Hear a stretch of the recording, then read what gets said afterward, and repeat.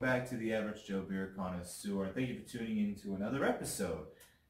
Hopefully you can tell that we are not at Gila's Tap House. We are actually at the Hotel Indigo in Asheville, North Carolina. Why are we here? If you're wondering that, go watch the last episode because we talk about it. If you're too lazy to go and do that, I will explain it to you. Taylor and I, we decided to do a pack up and go trip.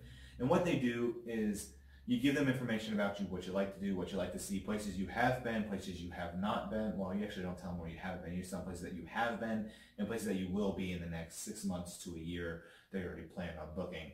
And then you tell them what you like to do, and then they plan you a trip, and they send you on that trip. And you don't know where you're going to the day of. So this morning, we didn't know we were going to be in Asheville. We opened up an envelope, and we showed up here tonight. So it seems pretty cool, but let me tell you the coolest parts about the whole thing real quickly, because Taylor says I get real long-winded because I was talking to a friend on the phone. She's like, shut up. You're giving too much details. So, real quick. We picked up the envelope, saw that we were going to Asheville. But not only did they say we were going to Asheville, they said, on your way there, stop for breakfast. We're going to stop for breakfast at Alfalfa's in Lexington.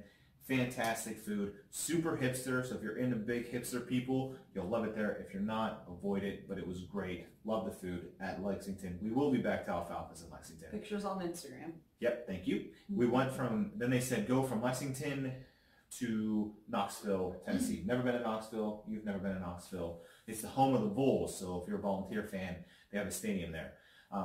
In Knoxville, they gave us a bunch of things to do. They said, go see the sunscape, something. Anyway, it's this huge tower that kind of looks like a penis.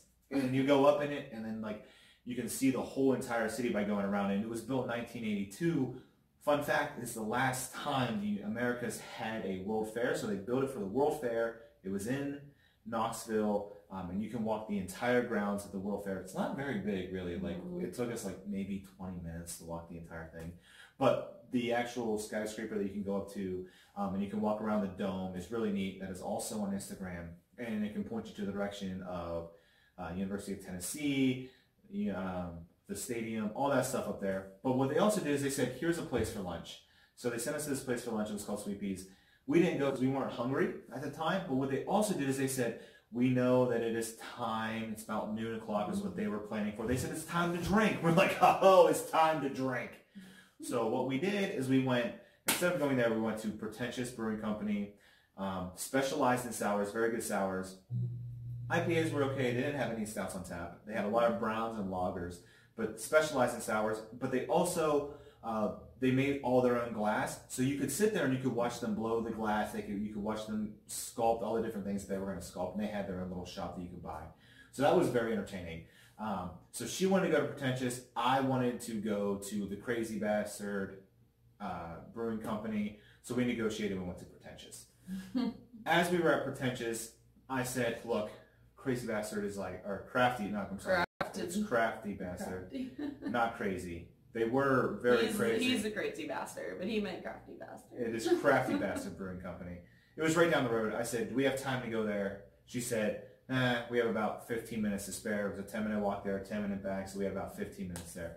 Walked there, did not disappoint. I had a spicy Imperial Stout, fantastic. Both IPAs we had were good. And you had raspberry truffle that was very strong raspberry. It's actually better than the raspberry that we had from Hardywood previously. So, fantastic beer. Make sure you check out both of those places. Picked up a crowler, so may show that on the show later. We'll see. Tomorrow, we'll see. So we finally get to Asheville. We're excited to come here. We're excited to be here. And they sent us to this restaurant. They booked us reservations, everything. We got there. We're not fancy people. I showed up looking with a t-shirt and jorts. She showed up in a t-shirt and jeans. Underdressed, so we just left. But the fun thing about it is they booked this restaurant, and right next door was a brewery. So they specifically picked this fancy restaurant for us because they knew next door was a brewery, and they knew that's what we liked. So we just skipped the restaurant, went to the brewery. It was called Wedge.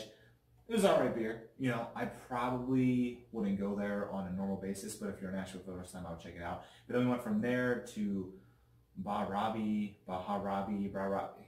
Just come to Nashville, you'll find it. Fantastic beer, fantastic food, excellent service. Like I'm not even going to talk about it because they were that great. But it was fantastic. The road trip was excellent. And my favorite thing, I'm going to dig in my pocket here, the favorite thing about road trips is you find things that can really change your life. And what I found was a glow-in-the-dark tingler ring. This was at a gas station for about 75 cents. And Did you get that at the marathon? I did get this at the marathon. Really? Yeah. 75 cents gas station. This gas station was broke down as fuck. But they had this bad boy. If you hold it up to the light for about 10 seconds, it'll glow in the dark later. Enhances pleasure for both patients. Well, both patients though. Jeez. I work in the medical field, so like it's not uncommon for me to say that, but yeah. So we're excited to see where this goes. We'll talk about this tomorrow. But why don't you just tell me about the beer? So this is getting a little warm. He's a little long-winded, as you mentioned. So what we have here, Bowling Green Beer Works. Really cool place. If you're ever in random bumblefuck Ohio for whatever reason, it's in a garage. Took us about 3 tries to find it. Literally drove by, couldn't find it, drove by again, still couldn't find it, decided to park, just walk by. Finally found it in the back of like a parking lot. It's in this little tiny building. Probably about the size of this hotel room. Fit about 10 people, I think, max in it. If there would have been like an extra person or two, I probably would have had to sit on his lap. Not really into that, but so anyway, Bowling Green Beer Works. Bowling Green Beer Works. It's not a sexual joke. White Squirrel joke. Belgian Triple, coming in about 9.8, 9.9%. So pretty heavy beer here. Belgians can appeal to multiple palates, which is great. They're a little darker than a strong ale. They are multi-sweetness. They have a multi-sweetness to them. And spicy aroma. Normally. Spicy aroma, yeah. So we will give this one a try, see what we think.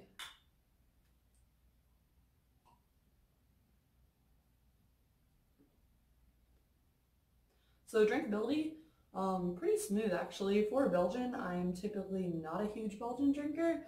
Normally has a very distinct taste. I think, in my personal opinion, kind of acquired taste. I'm starting to acquire the taste a little bit more, but drinkability pretty smooth for a Belgian. Taste for style, again, has that Belgian taste. Pretty great taste. Doesn't have a really weird aftertaste like some Belgians do. And I would say, will it get you fucked up? Obviously it'll get you fucked up. It's almost 10%. Someone's been drinking today. She's just dropping F-bombs. So don't let your children hear this if you're sensitive about those kind of things. Disclaimer there, do not sue us. But anyway, I'm going to give this a full bore actually. This is probably one of my favorite Belgians I've had. So I agree with everything that you pretty much said. Drinkability, it is very easy drinking, especially for a Belgian style. It's 9.8%, but you can't taste the alcohol in it. So sometimes Belgian styles, like, they make you want to taste the alcohol, like that is part of the flavor. But for this Belgian triple, like, they actually don't want you to taste it. They kind of push it in the background. No. It's there, but you don't know it's there. So like 9.8% is extremely easily drinkable. It's not overly Belgian yeasty, which is very nice. Like, it's got the strong Belgian taste like you should expect, but it doesn't linger. It doesn't sit in your mouth. And it's not very heavy, so like it's very easy to drink. Drinkability is very high. Taste for style, it tastes like a Belgian triple. It tastes like it's supposed to taste. But what I think what really is great about this one is it appeals to people that might not like Belgians, like yourself. You know, like it has all the Belgian flavors that you want, but it's not overpowering. You don't linger. Right. You don't drink it. It doesn't fill your mouth up. It doesn't like punch you in the back of the throat like a huge cock. Like, yeah, kind of like his dick. It doesn't, you know, just doesn't punch you in the back of the throat. That just, yeah. I mean, she's right. But that just, anyway, taste for style, it does what it needs to do. What are you rating it? I was going to give it a 3/4 pour, but if we're relating it to penis size, it might be only a quarter at this point in time. Wow. That's a shocker. On that note? Yeah, so I'm going to give it a 3/4 pour. I'm devastated. I'm going to go drink more tonight. If you're missing Moose because he's obviously not here, I do have a friend taping Moose opening his advent calendar. So it might be a little messed up because you're going to... Oh, I hit the button. Fuck, babe. Come That's on. good. It's fine. Did you definitely hit the button? I hope I hit the button. You farted. Maybe I didn't. I knew you were holding it in. When it saw my dick, I just made everyone know how little ladylike you are. Anyway, if you wanted to watch the dog open his advent calendar, here you are. Cheers.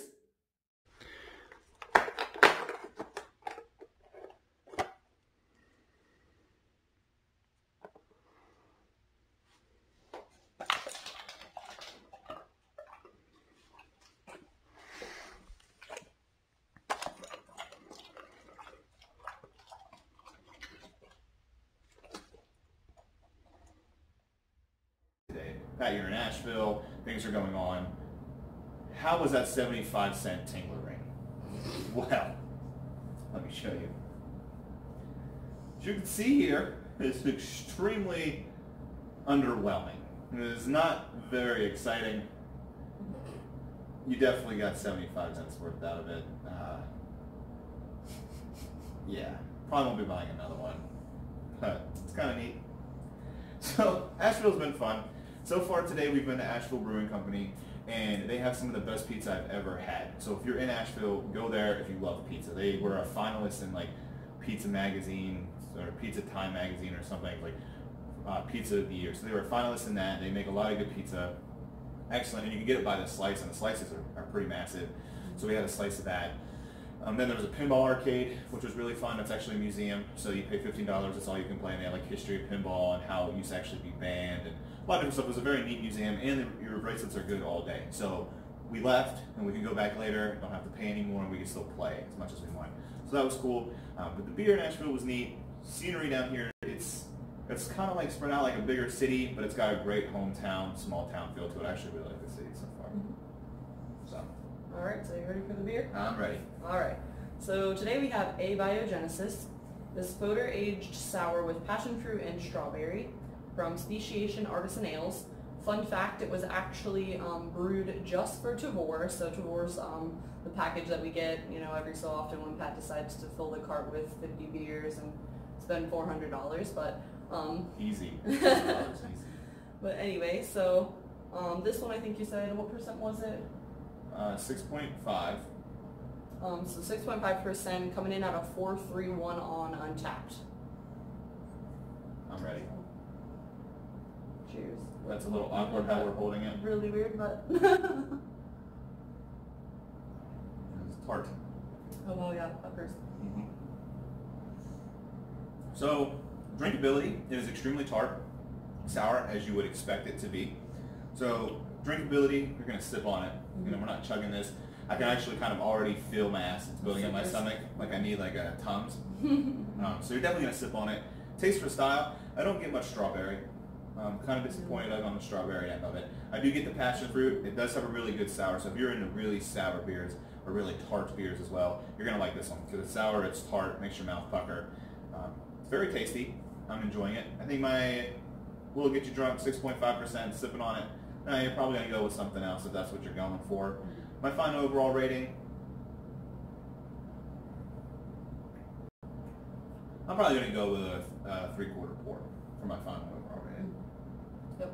So like you said, yeah, very, very sour. My mom actually loves sour. She might actually enjoy this one a lot. It does puck your lips. It's still kind of, just had a sip like a minute ago, and it's still kind of lingering in my mouth. You can definitely taste the citrusy. The passion fruit you can taste, strawberry kind of lacking a little on that end. Will it get you drunk? If you drink enough of it, but like you said, I don't know you're gonna want to like use this to play party games or anything. You're not gonna want to chug this. This is kind of a good one for a warm summer day if you want like a relaxing, like mellow, like sweet drink. Sweet? Sour? Or sour, sorry. And I think I'm gonna go with a 3/4 pour as well. Yeah, good beer. This brewery makes a lot of good stuff, especially sours. So I'd highly recommend it if you're ever in Michigan, from Comstock, Michigan. Did I say that right? Or Comstock, like he was trying to. Comstock. So those, it's pretty good. definitely want to check it out. But it is, yeah, it's definitely sitting in my mouth still right now. So if you're into that, you'll love this. If you're not, avoid it. So, all right. You ready for day 7? You know, that's a yes. All right. Well, we got 2 of them. Whoop.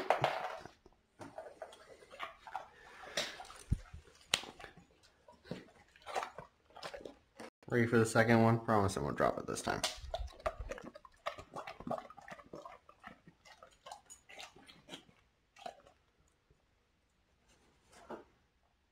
I agree.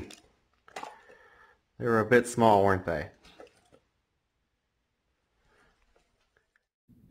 Obviously, we're no longer in Asheville, North Carolina. We're actually in Pigeon Forge, Tennessee today. Made the pit stop today on the way home. Asheville was a lot of fun yesterday. If you follow me on Instagram or on Tap, you'll see all the updates. But we went to a ton of breweries, drank a lot of good beer. The craft beer scene in Asheville is really interesting. It's really neat. Like, there's a lot of different places you could go, and they're all really close together. But for me, I was expecting to have, like, I guess, better beer all around. Like, a lot of their beer was, like, good, but it wasn't great. Burial was great. R-Type was great. Green Man had select good ones. Wicked Wheat had some select good ones. So the beer there overall was solid. Like, you can definitely go and spend a weekend like we did, have a great time if you're going to go brewery hopping.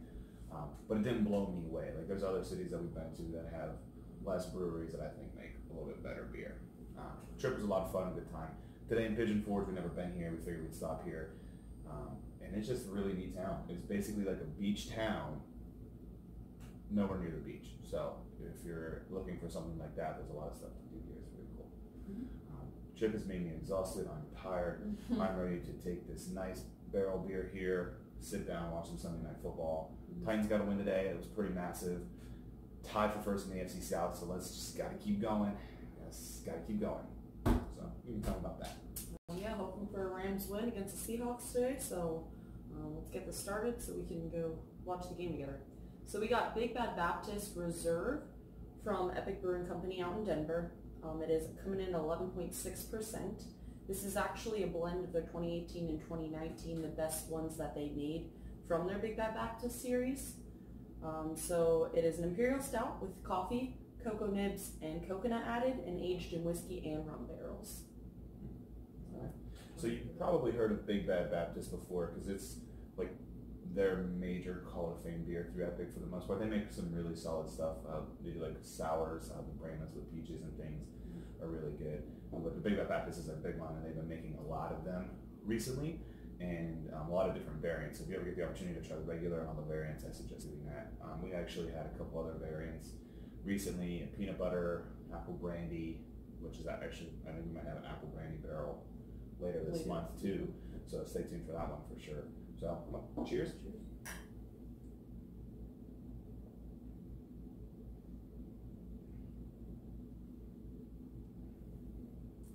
So drinkability, you can't tell it's 11.6%, but you can tell it was aged in whiskey barrels and rum barrels.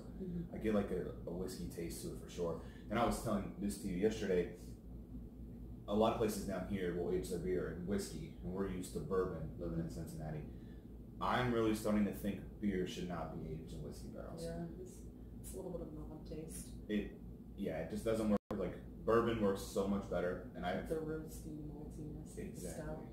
And everything that we've had that was whiskey barrel aged, the beer just feels like thinner than normal. So like the Big Bad Baptist one has excellent mouthfeel, but like this one, maybe because of just the way whiskey tastes or something about the whiskey itself, it just makes the beer feel like a little bit thinner than normal. So I'm getting that here. So drinkability, it's pretty easy to drink for 11.6%. You do get this strong barrel taste in it though, so I get a little bit of rum, but mainly it's the whiskey that's really coming out. So you're going to sip on it. Hence our snifters here. Just going to kind of casually let this warm up in our hands, and it'll probably last me, probably hopefully the whole first quarter of the game. Take my time and sip on this one, let it warm up, and get all those flavors. Taste for style, it tastes like what they said it's going to taste like. It tastes like whiskey and rum, and then it's still got like the malty roastiness of a stout, which is very pleasurable. Get you drunk for sure. I think for me personally, it would take me a while because I'd be like sipping on them and like really letting it warm up to really bring all these flavors out. Stouts are best served about 55 degrees. So I normally say pour them, sip on them, you know, and then let them warm up so you can see the whole flavor profile as you go through it. It's always really nice. We'll go out to breweries and stuff and I'll get a whole flight of just stouts and then we'll just put it to the side and then I'll get like another flight of something else. So that's the way I do it. My final overall rating, I'm going to go with another 3/4 pour, I think. I do like it. It is very good. But once again, that whiskey, that mouthfeel kind of like doesn't make me want to drink the whole pint of that. All right, so as you said, drinkability, pretty smooth for coming in at 11.6%. However, taste for style, I mean, it tastes like a stout. You do taste that whiskey, you get that rum, you get a little bit of that cocoa on the back end, roastiness to it. Again, I think I'm going to also go with the 3/4 pour. It's good beer, but just, you know, not getting me that whole full stout taste that I'm used to, or fullness that I'm used to. Yeah, very, very solid. Now we got to drink this and have to drive home tomorrow. Feeling pretty rough, pretty tired from that trip. So looking to watch the game, maybe get in the hot tub that they got, relax these muscles a little bit from all the walking and dancing we've been doing. So, all right. Let's get it going. Cheers.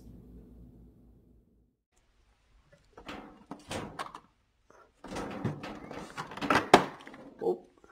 Alrighty, Moose. There you go, bud.